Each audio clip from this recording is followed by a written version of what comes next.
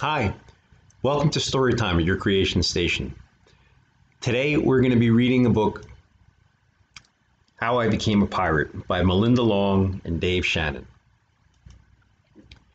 So this book is part of our Storytime series where we read a book and then we will have a ceramic figure to paint. For this particular book, we were painting a ceramic pirate. And you see here is one that came out of the kiln. It's been painted and done already. So what we do is we read the book and then you paint your pirate. We used to do it at the studio, but we're going to be doing them online for the time being. So here we go. Let's see if we can't start reading the book How I Became a Pirate.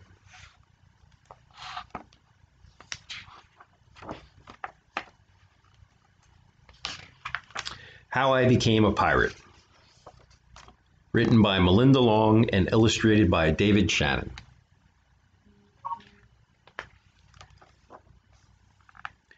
Pirates have green teeth when they have any teeth at all.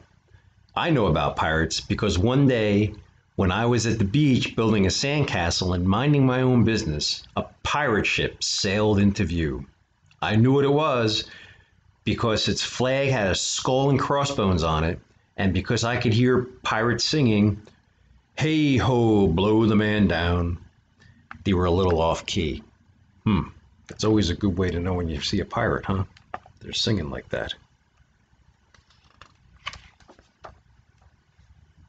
Uh-oh, what's going on here? I tried to tell Dad, but he was busy setting up the beach umbrella. That must be Dad there. I tried to tell Mom, but she was busy slathering my baby sister with sunblock. Ooh, looks like baby sister doesn't want some sunblock. So I went back to my sandcastle, but I kept an eye on the pirates. By then they were rowing to shore. Oh, here they come. He's getting ready. He sees them coming. Check it out. There's a little sippy cup, huh? That sippy cups must be in there. When they landed, the head pirate climbed out of the boat and yelled, "Ahoy there, matey! Be this the Spanish Main?" "No," I said. "This is North Beach." "Shiver me timbers," the pirate said. "We must have taken a wrong turn at Bora Bora." I wonder if he ran into Bugs Bunny there. Oh man, what a mean looking pirate. And he's got a parrot on his shoulder. He walked around my sandcastle. He looked at the moat, then yelled back to his crew, "He's a digger, he is, and a good one to boot." A good one to boot. The others agreed. "What be your name, matey?" the head pirate asked. "Jerome Jacob, sir," I told him. That must be, Jeremy Jacob, sir. That must be Jeremy. Jerome must be on the South Beach. "Well, Jeremy Jacob," he said, "we're looking at Braidbeard and his crew. We've been needing a digger like yourself. We've a chest of treasure to bury." No wonder why they're looking for somebody to dig some holes for them. Captains seem to do that, huh? Trying to get other people to row for them and dig their holes. How about that? "Aye, treasure," the others shouted. "You're coming with us," said Braidbeard told me. Oh, Braidbeard, because he's got a beard with a braid. I don't think Mom and Dad would mind as long as they get back in time for soccer practice the next day. Must be a big hole. That's how I became a pirate. Just like that. And look, there he is. As soon as we were on board, Braidbeard showed me the chest of gold and jewels. "Gotta find a safe place for this here treasure. It's high time we were off," he announced. "We're off," everybody shouted. And then we set sail. Look at that. Jeremy's got all this stuff on, and these guys are pointing. They don't know where they're going.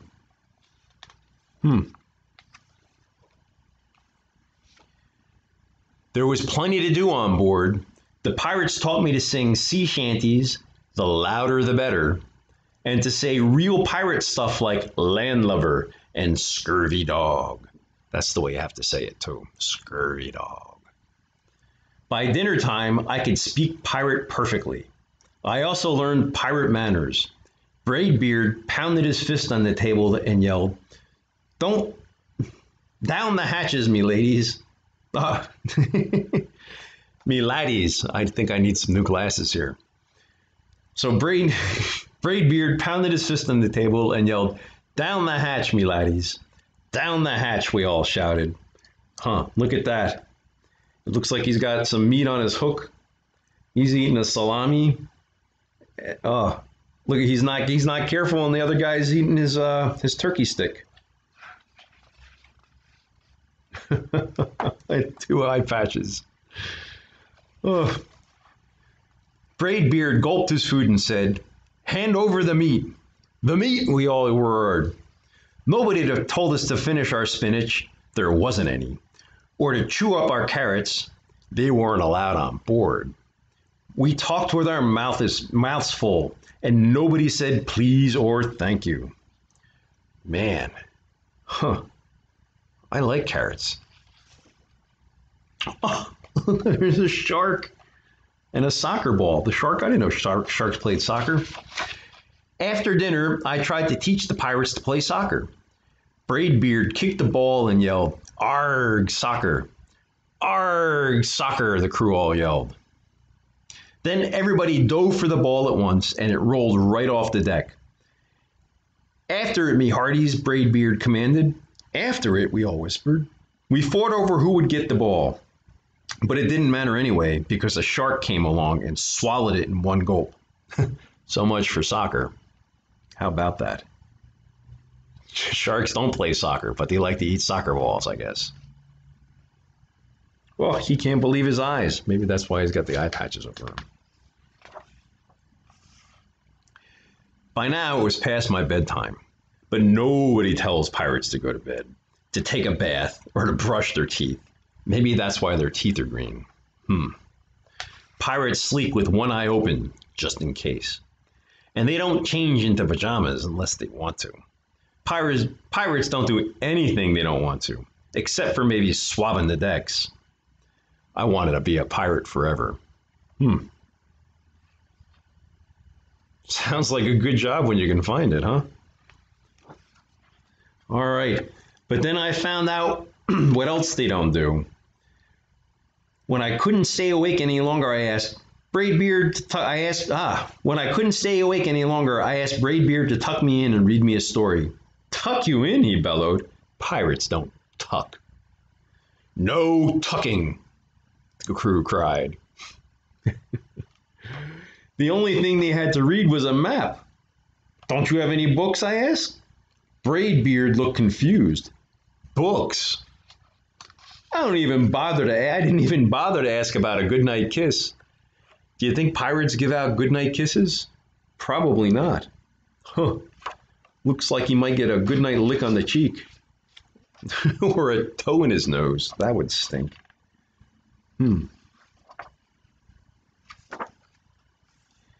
It wasn't easy to fall asleep without a story, but I was finally dozing off when a storm broke.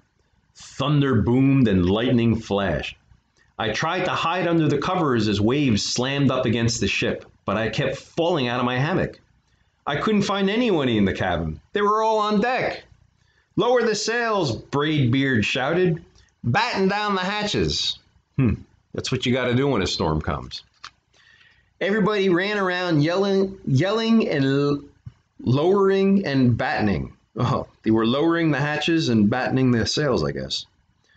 Nobody had time to sit close and tell me it would be over soon. Nobody even noticed me. I decided that I didn't want to be a pirate after all. See, how about that? Sometimes it looks like it's going to be good work, but it doesn't turn out that way. Just then, flash, crash, crack. Lightning hit the mast and split it right down the middle. "What do we do now?" yelled one of the pirates. "We'll have to turn back," called another. "But the treasure," hollered Braidbeard. "Where will we bury the treasure?"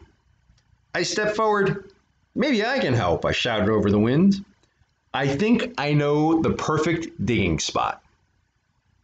Check that out. he's letting them know, and they're all checking him out and listening. That's a pretty cool picture there. Oh, that must be a heavy chest. When the storm was over, we rowed back to shore and buried the chest. We drew a map so we could find the treasure again, but I don't think he'll need it. Look where he put it. Right in his backyard, where the dog is. Oh, and here comes the kitty cat. Wonder if that kitty cat wants a cupcake. After that, the pirates repaired the ship and got ready to set sail. Before they left, Braidbeard handed me a flag and said, "You make a fine pirate, Jeremy Jacob. Guard that treasure well. We'll be back to get it soon enough." "Soon enough," they all yelled. "And if you ever need us," Braidbeard asked, "just run the Jolly Roger up yonder pole." "Up yonder pole," the others shouted. "And maybe I will, but not today." He must be cold. He's got the flag wrapped around him. I have soccer practice. And look, he plays for the Pirates. They must be from Pittsburgh. And that's it. There we go. How I became a pirate. That must be what happened to these guys here. All right, well, thanks again for tuning in. And this was How I Became a Pirate. Great book. This was actually my first time reading it. Christine did it when we did it live here at the studio at the time. Everybody was here. We all had fun painting pirates. That's it. Thanks for watching.